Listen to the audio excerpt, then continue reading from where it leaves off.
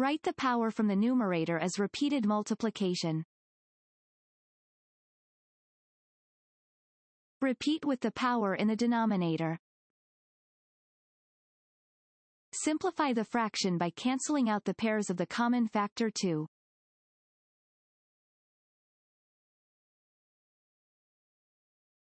Since all factors in the denominator are cancelled out, the denominator equals 1.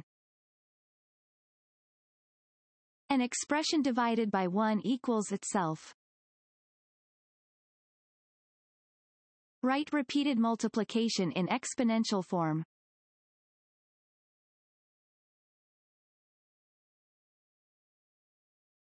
To quickly solve this problem, copy the base and subtract the initial exponents. This is the quotient of powers property.